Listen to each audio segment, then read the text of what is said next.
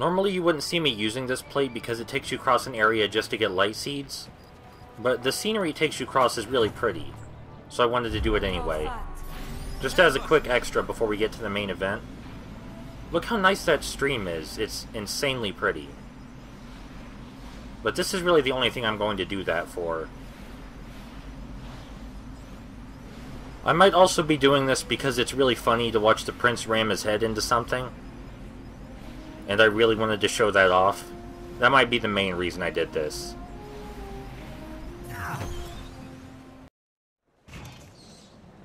Alright, so where were we?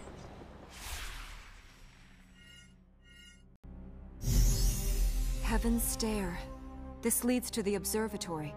For generations, the Ura mapped the stars from here. The stars that guided them across the desert, brought hope in the night. As hope faded, so the astronomers left. The observatory became just another empty tower. Now, the alchemist will be turning it to its destructive purposes once more. So we know that the Ura looked to the stars for more than scientific reasons. The evidence I have toward this is that Elika just said so herself, and they named the observatory Heaven's Stair, which is the most anime-sounding name for anything. I mean, honestly, you wouldn't name it that if you didn't have some kind of sentimental attachment to it. Otherwise, you would just call it the Stair to the Observatory. But in all seriousness, it makes sense that the Ura would look to the stars for guidance in more than one way. They seem to be a very hopeful and spiritual people. As much as they are scientific, actually. Again, the place seemed like kind of a utopia before it... well, this happened. After the concubine throws those wasps at us, we're going to start seeing them in the overworld. They're not a big deal, though. When you don't have movies and video games, I imagine that plays and looking at the stars are a great way to escape. Heaven's Stair. No one has been inside this place for 10, maybe 20 generations. Now the plates are lit once more. Ready to climb to the stars? How many times have you used that line? Let's go. An observatory. You recognize it? This place isn't the beginning and end of civilization. Well, actually, it might be the end of it. Your people cut yourselves off and then stared at the stars. Stars tell us the time, the seasons, guide us over the deserts and seas. Now, that's a lot of use when you don't go anywhere. You know it's been proved by scientists that all people who stare at the stars are crazy. Anyone who hopes for something better is crazy? You said it, Princess, not me. How about we just stand here for a while? It makes sense that the Ura would put so much value in the stars when Elika said they use the stars to guide themselves across the desert. This is one of the hardest places you'll have to use this wall run power. The hit detection is very precise.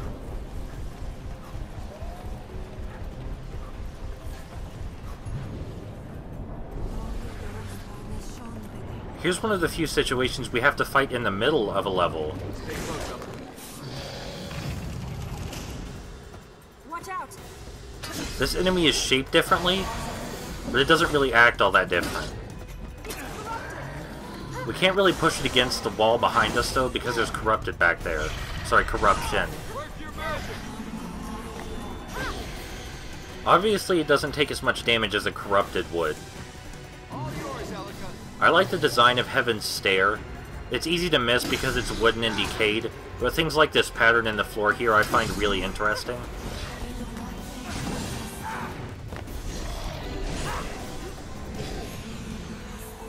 This whole room has a light shade of blue to it. People don't talk about lighting in video games much, but the lighting you choose can make areas a lot more memorable than they would be otherwise.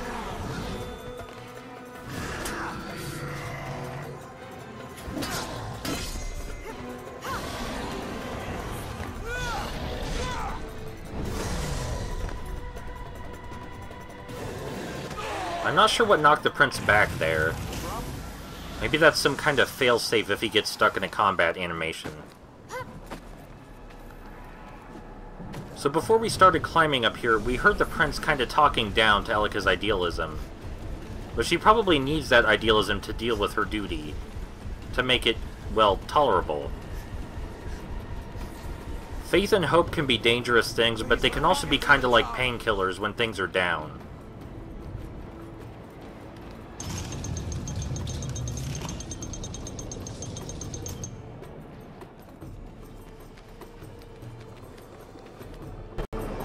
Are you sure there's not another way up? Outside the tower? I can't see any other way. We'll have to reach those mechanisms. The land of the Ura. The city of the Ura. The people were once across many lands and many cities. This was their capital. This is one of my favorite rooms in the game just because of the layout. So we haven't really thought about it yet, but what Elika said just there makes it seem like the Ura are kind of almost extinct. Now we don't know if the Ura was really a race, so much as a people dedicated to serving Ormaz.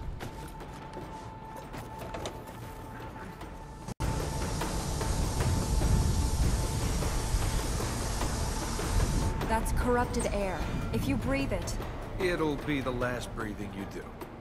Well, if the only way is up, then let's go up. We have to go down to reach the other power plates. After we've gone over there to activate this first mechanism. Oh, let's just make it fast. Don't want to end up with a lung full of corruption. Well, breathing corruption does sound kinda nasty. That corrupted air might not be moving. It's not thinning out either. The corrupted air is unlike the wasps in that it only affects a certain area, and the area it affects is pretty wide. It doesn't exactly follow you. But we do have to stay still, just like the wasps, for a very long time for it to kill us. But as we were talking about, if being an Aura is defined by your faith in Ormaz, then Elika might be one of the last Aura, if not the last Aura. She does have faith that people will come back when they hear about what happened here. But I'm still not so sure.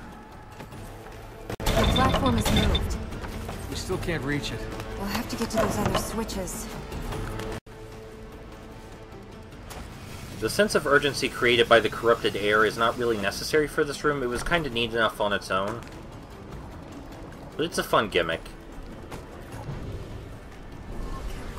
It makes a lot of sense that the alchemist of all people could create corrupted air.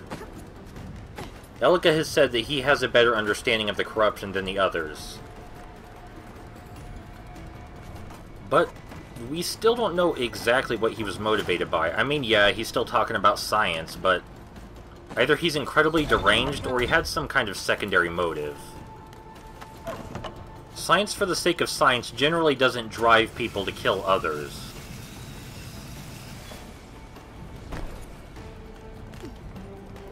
There's also the fact that he took a more active role in trying to bring back Armin than the other corrupted. He seems to have more dedication to the main goal. The others just seemed interested in killing us. But he's never spoken about Armin, so I don't want to assume that he's faithful to Armin. Just that for some reason he has a greater sense of urgency than the others. The whole game we've seen the corrupted waiting for us, but trying to destroy the fertile grounds, that's actually a pretty good move. Maybe the alchemist was actually the only one who could pull it off. Then let's get to the top before the alchemist chokes us off again. You can turn these cranks more than once if you hold a direction instead of just tap it.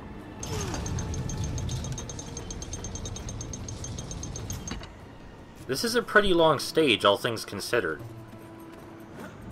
But yes, perhaps he was trying to destroy the fertile ground because he was the only one with an idea on how to do that.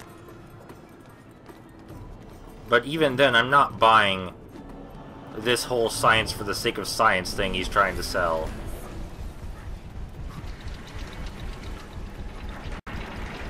This is the hardest place you have to use the wall run power in the game. It's actually pretty tough.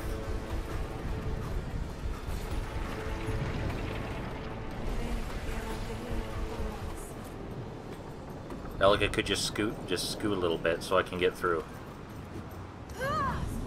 I underestimated you. Yeah, that happens a lot.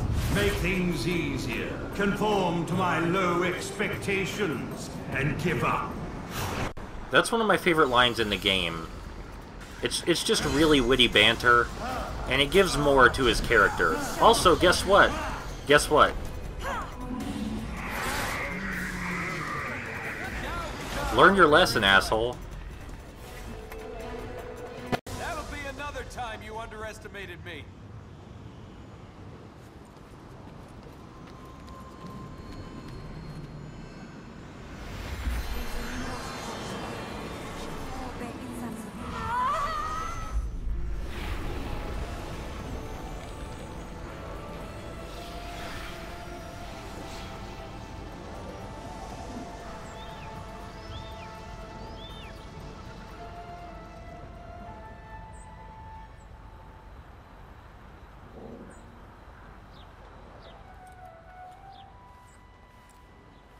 For every step we take, there's always one more.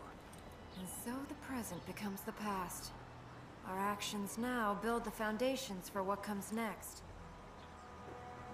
Depressing, isn't it? The second Black Gate is opened. Well, I didn't think we'd last this long. Might as well walk into some more danger. How do we get out of here? Through that portcullis. That switch should raise it. Well, let's pull that switch and get out of here.